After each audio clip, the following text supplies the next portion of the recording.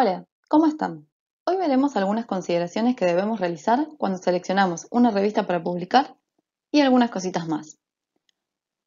Primero nos preguntamos por qué es importante seleccionar una revista adecuada para publicar nuestro trabajo.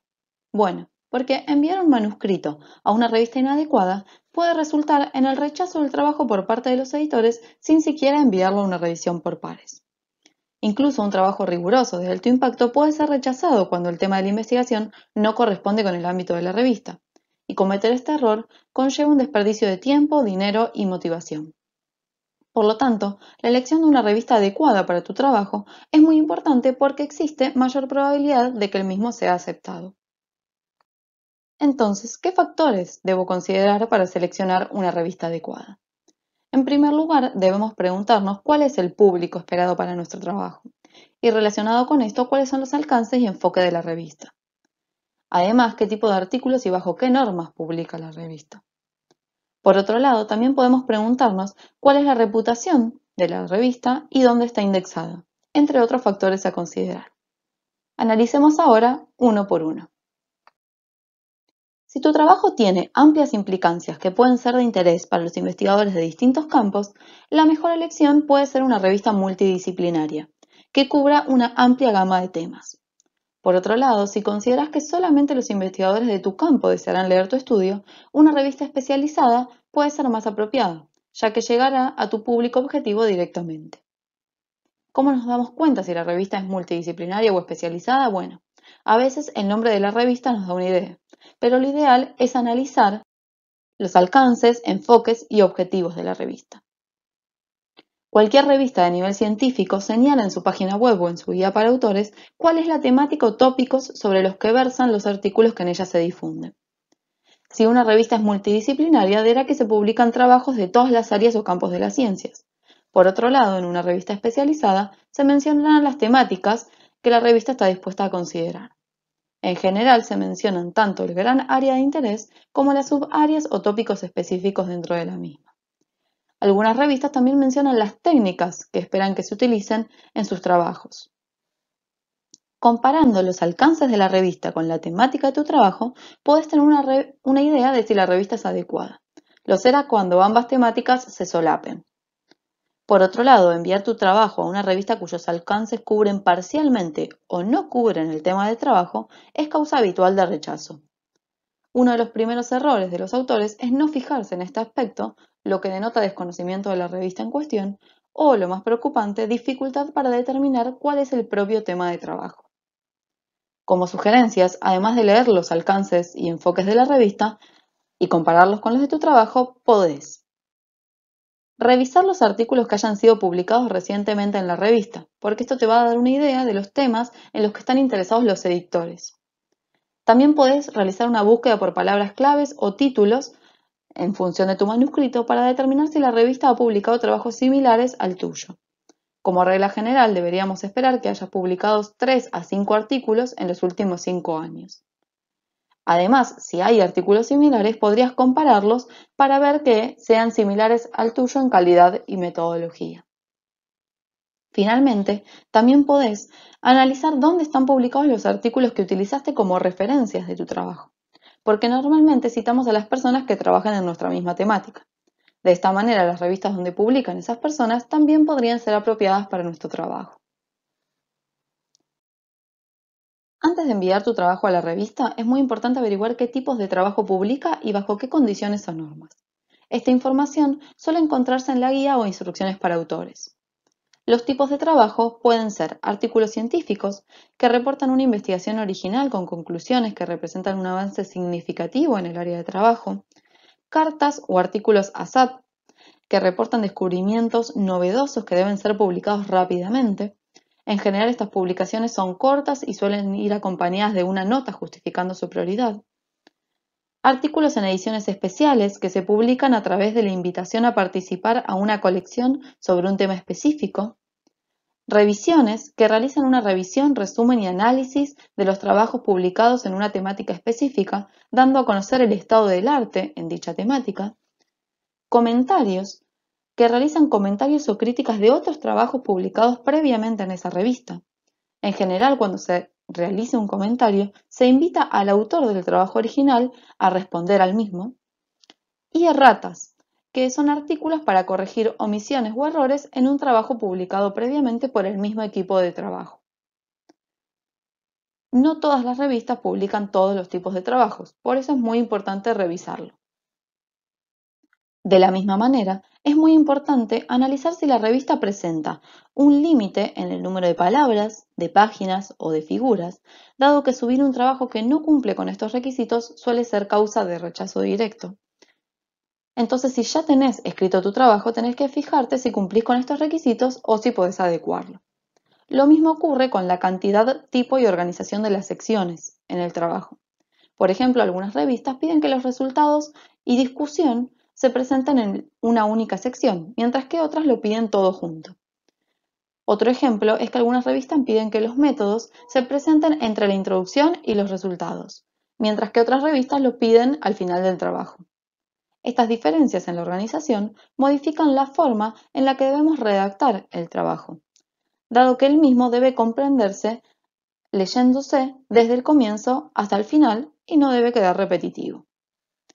También se debe revisar el formato en que deben ir las referencias y citas y adecuar tu trabajo para que cumpla con estas normas.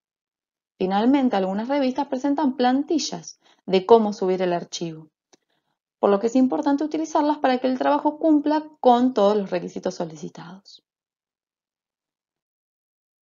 El cuarto factor para considerar cuando seleccionamos una revista es la reputación de la misma. Para ello, generalmente se utiliza como parámetro el factor o índice de impacto. Este factor se calcula con base en un periodo de 2 años, por ejemplo, como el cociente entre el número de citas que recibieron a lo largo del 2019, los artículos publicados en esa revista en el periodo entre 2017 y 2018 y el número de artículos publicados en ese mismo periodo. Para este cálculo se excluyen algunos tipos de artículos como las cartas y las erratas. El factor de impacto tiene una influencia enorme en cuanto a la forma en la que las publicaciones científicas son percibidas y evaluadas, pero esta influencia es controvertida. Por ello, en los últimos años se han propuesto nuevas medidas de impacto. Uno de ellos es el site score, que se calcula en un periodo de 4 años, como por ejemplo como el cociente entre el número de citas que recibieron entre el 2016 y el 2019 los artículos publicados en ese periodo de 4 años y el número total de artículos publicados para este periodo. El site score es entonces un promedio y, a diferencia del factor de impacto, considera todos los tipos de artículos citables, incluyendo las cartas y las erratas. La mayoría de las revistas publican en sus páginas web cuál es su factor de impacto y su site score. Hoy en día la validez de ambas métricas como una medida de calidad de las revistas es controvertida, debido a que hay muchos factores que pueden influir en estas puntuaciones y en el hecho de que la cantidad de citas que recibe un trabajo no habla de la calidad de ese trabajo científico. Incluso muchas editoriales cuentan con técnicas para aumentar el número de citas, aunque no así la calidad de sus trabajos científicos.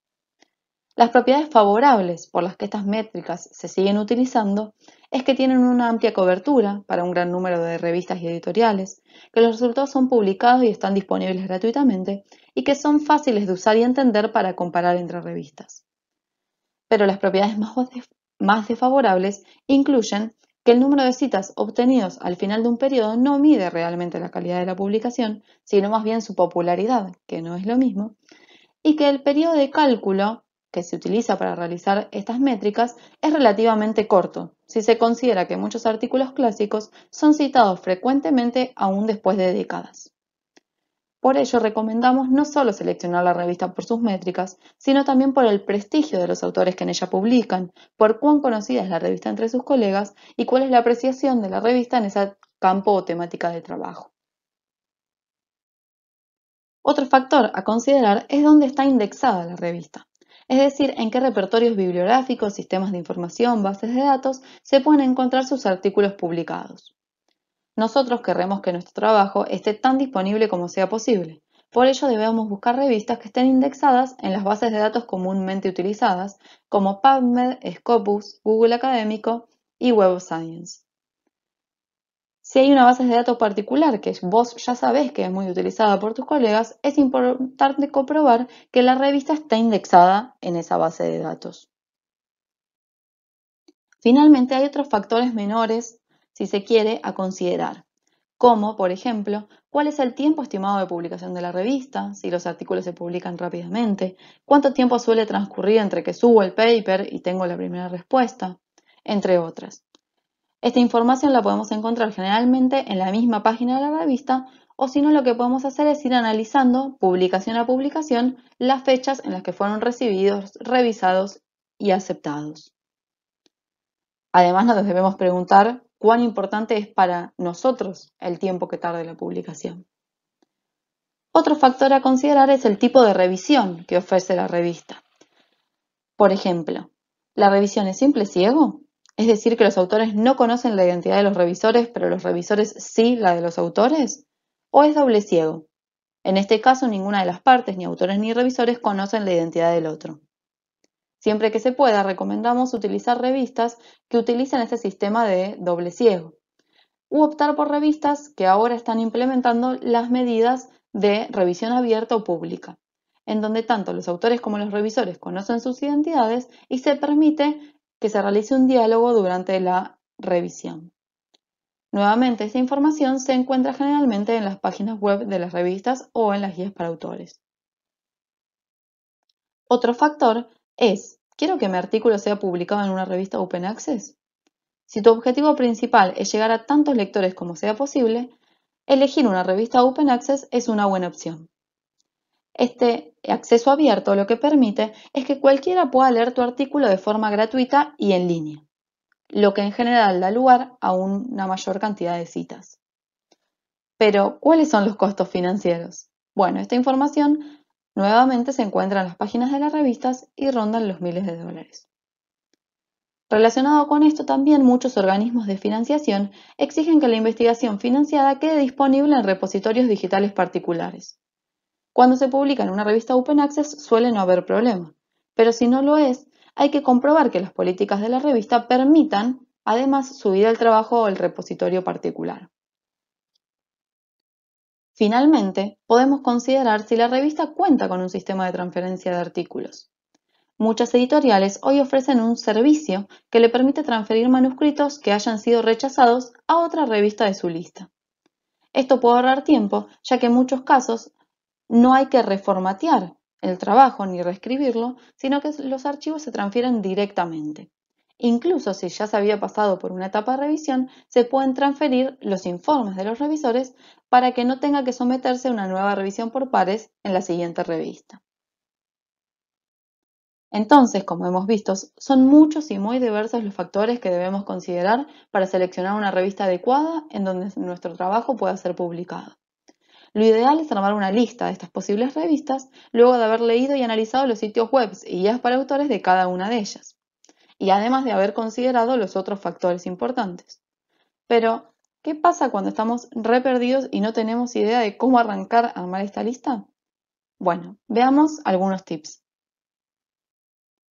La mayoría de las editoriales cuentan con programas capaces de sugerir revistas, a los que pueden acceder escaneando estos códigos QR.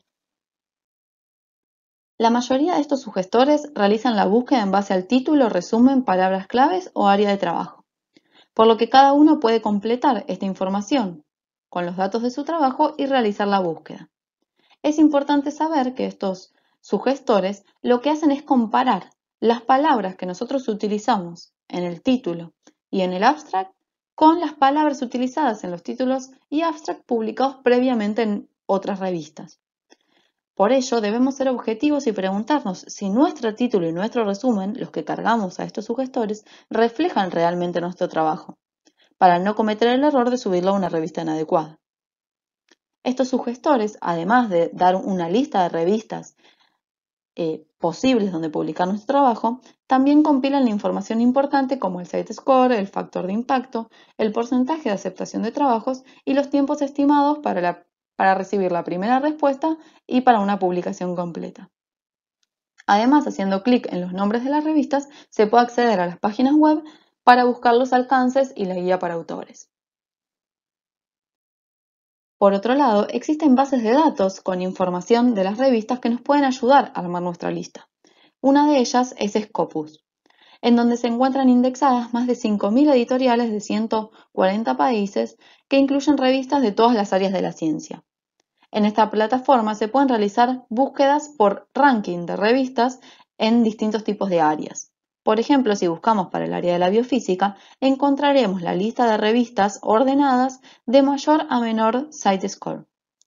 Recordemos que esta métrica se calculaba como el cociente entre el número de citas en un periodo de 4 años y el número de publicaciones en ese mismo periodo. Haciendo clic en el nombre de la revista se puede acceder a información detallada sobre la misma.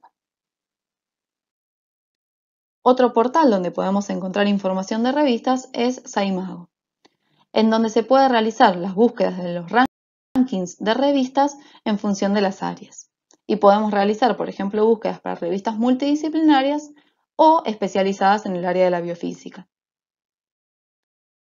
La lista de revistas se presenta ordenada de mayor a menor SJR, que se calcula de manera similar al factor de impacto, pero relacionando el número de citas recibidas en un año por los documentos publicados en los 3 años anteriores, en lugar de en los 2. Además, para cada revista se puede observar a qué cuartil corresponde, cuartil 1 o Q1 hasta cuartil 4 o Q4. Para desarrollar o calcular estos cuartiles se consideran todas las revistas de un mismo área. Se las ordena de mayor a menor SJR y luego se las divide en 4 partes iguales que engloben cada una 25% de las revistas. Muchos organismos de financiación y de evaluación de científicos piden que los trabajos se publiquen en las revistas del primer cuartil, o Q1, es decir, en el 25% de las revistas de ese área que posea un mayor impacto. Por otro lado, las revistas se pueden ordenar en función de su índice H, que es el número de artículos que han recibido al menos el mismo número de citas. Por ejemplo, la revista que vemos en el primer puesto cuenta con 153 artículos que han recibido al menos 153 citas cada una. En Saimago también podemos ordenar a las revistas en función de su factor de impacto, que se calculaba en base de 2 años.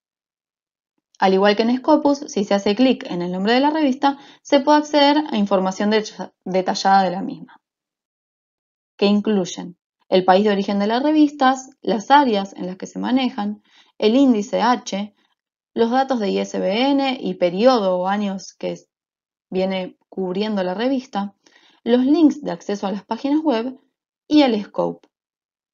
Luego de toda esta información, además aparecen una serie de gráficos y tablas en donde se puede analizar adentro de qué cuartil se considera la revista según cada una de las áreas de interés.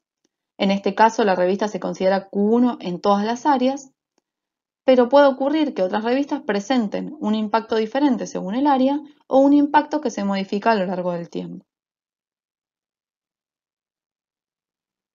Además, en Saimago se presentan las revistas que tienen un scope similar a la que estamos analizando.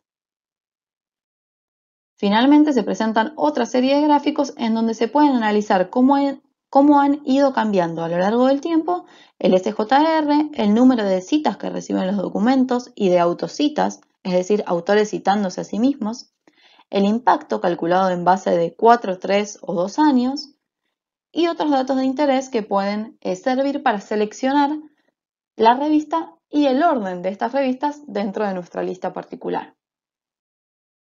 Eso es todo por hoy, muchas gracias por su atención y espero que esta información les sea de utilidad.